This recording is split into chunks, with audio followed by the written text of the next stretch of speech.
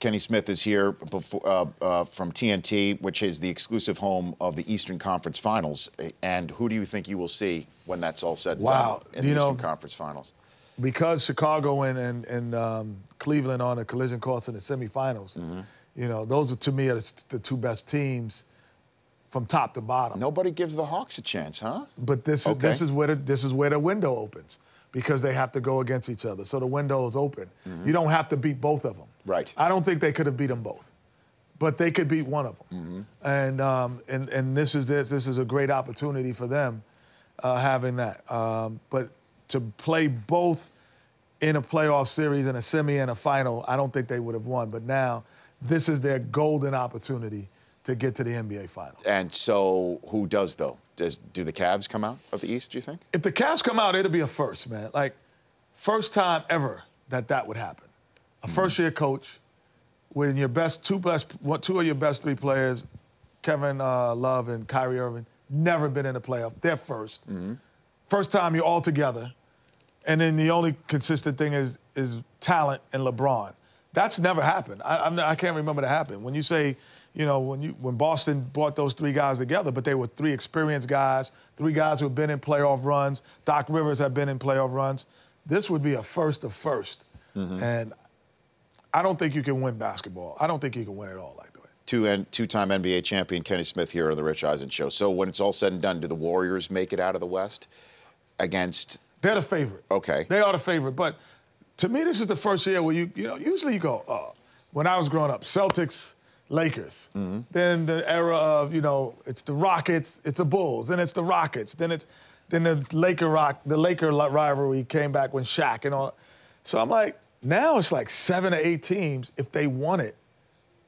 Like, all right, if the Rockets won, you wouldn't be surprised. You would just go, okay, I could see that. Right. If Dallas came back and got to the finals, you go, all right. Right. Like, this is the first year that's ever happened, I don't think, in the history of basketball, where there's 7 contenders. But it's also been a year that we haven't seen a year like this in quite some time, right? With the number of 40, 50-point games that we've seen dropped by so many players and so many games that we've seen, certainly on TNT, that have come down to the final. A lot of great individuals. It has been. But the best player on the best team in the best league has been Steph Curry. So he is my MVP. I would agree with you. Because he's done it from start to finish. And I always say you have to look at that first. Best player, best team, best league. Right. Look at that first. And if he's having a great season, he's got to get the award. Now, if he's not, that guy's just having a good season. If he was, he's averaging 18 points and he's the best player on the best team and the best. All right, now we go to the secondary guy, which might be Harden. But this guy has been spectacular all year, has not disappointed.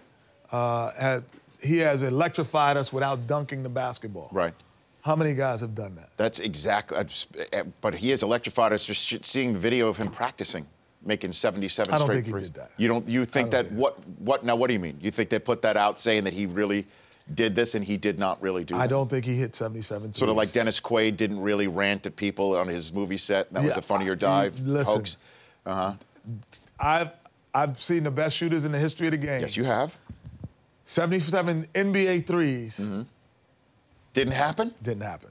So what are they? So what is this? This is all a hoax? This is sort of like a Blair Witch Project sort of thing? NBA threes did not happen.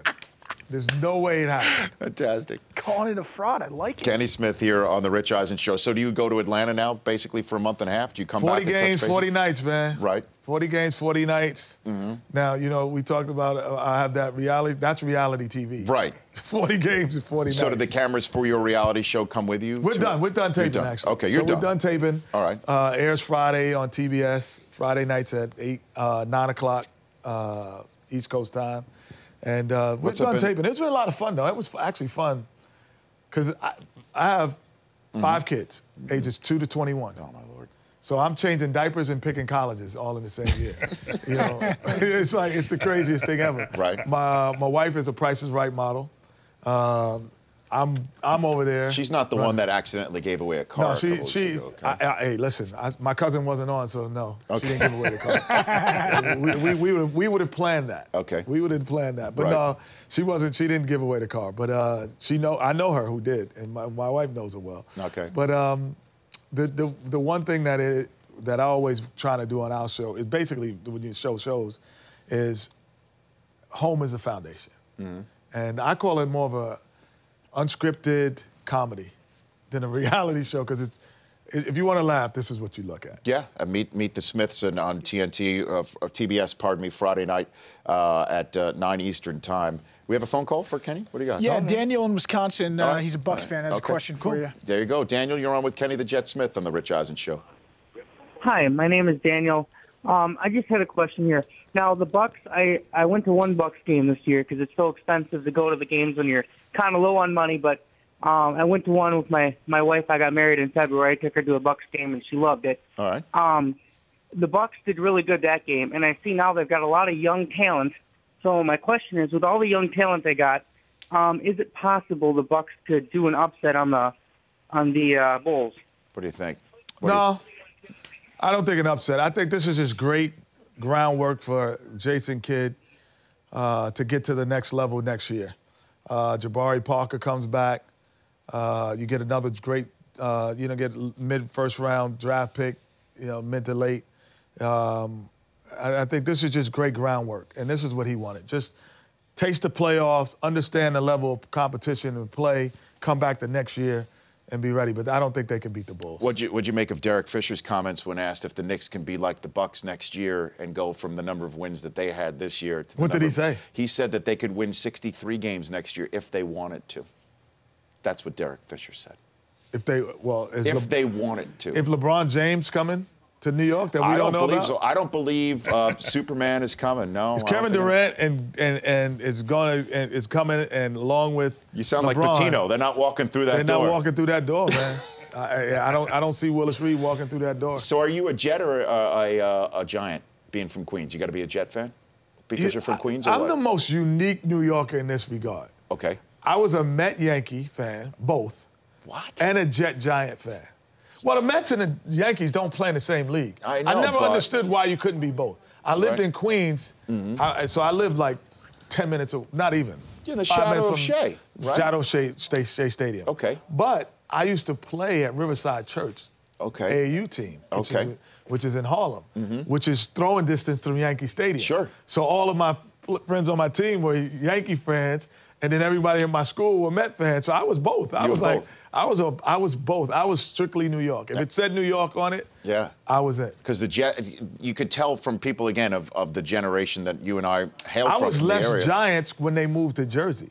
Well, because the Jets were the Jets and Mets used to play in the same stadium, which is crazy that I need to remind people of that, right? Because people like us, we know, like that was normalcy. That was a normalcy. But for me, I was like, because I traveled so much and then I went to North Carolina, I was like, anything that said New York, I had to represent. Right. So even today, still? Even today. Okay. So you both root for both the Jets and the Giants during football season. I root for the Knicks and the Nets now. Brooklyn Nets. Yeah. That's strange, That's too. Strange saying. I mean, I remember when Dr. J was playing on Long Island. But I always associated the Nets with New York because of Dr. J. Right, me too. Because he was our favorite player growing up. Right. So he was, the Nets were right Nassau Coliseum. Okay. So I was like, all right. So I always associated the Nets with New York, even though when they moved to Jersey. Yeah, that never made the Brendan Byrne Arena where they were playing. No, that never made sense to me either. So before you go, do you want to ask the poll question of Kenny Smith before we go here at richeisenshow.com? So Giselle retired, announced her retirement from running runway. Yeah, okay. And so we want to know who's the next superstar athlete to retire. Kobe, Tim Duncan, Tom Brady, Peyton Manning. Oh, that's easy. What do you think? Tim Duncan. Is this it? Is this his final ride? Yeah, Tim Duncan retires before those two guys. Because Peyton Manning... Peyton's got maybe one more year left in him. Yeah, but I think he's got another year. But I think overall it depends on their season. Because if they don't do well, he's going to be like, I got to give it one more. But if they win it, he's not going to go out. No one goes out winning the Super Bowl. What's Kobe's end game?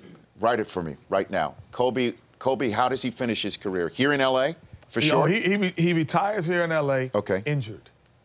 That's the only way he's walking off that floor. is because he can't physically do it anymore? Because when he's physically able to go, he's still a 20-point scorer. But he looks physically sick seeing what's going on out there. Kenny, Listen. I mean, 21 wins in this town for the Lakers. 21 wins, he wasn't a part of a lot of them. You don't even, I know, right. So physically, he has to be like, I can't go anymore. Swaggy P says he's going to take the rim on a date in the off season because the rim wasn't kind to him this year. I mean, it just makes none of it's making sense. You don't need to take it on a date. You need to take it on several dates because that means you need to be in the gym shooting.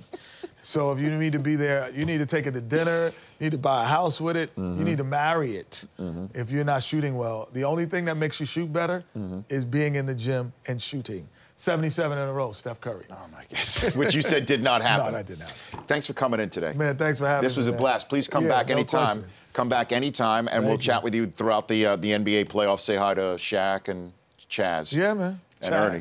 And Charles, yeah. Here on The Rich Eisen Show, Kenny Smith is Thanks, here. Guys. The Odd Couple tonight. He and I will be on it with Felix and Oscar on CBS at 8:30 p.m. Eastern Time. The Rich Eisen Show, weekdays at noon Eastern. On Audience.